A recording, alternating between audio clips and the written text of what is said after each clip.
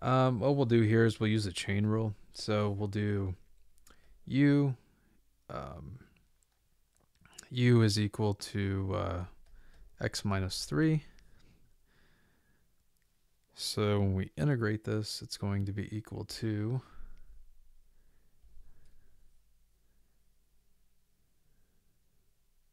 excuse me, sorry, u to the fourth, when we integrate this, it's going to be equal to u to the fifth over 5.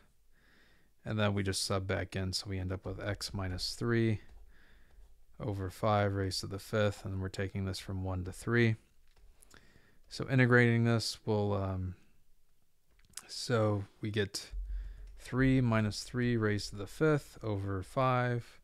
This is just 0. It's kind of silly, but and then minus, and then we have 1.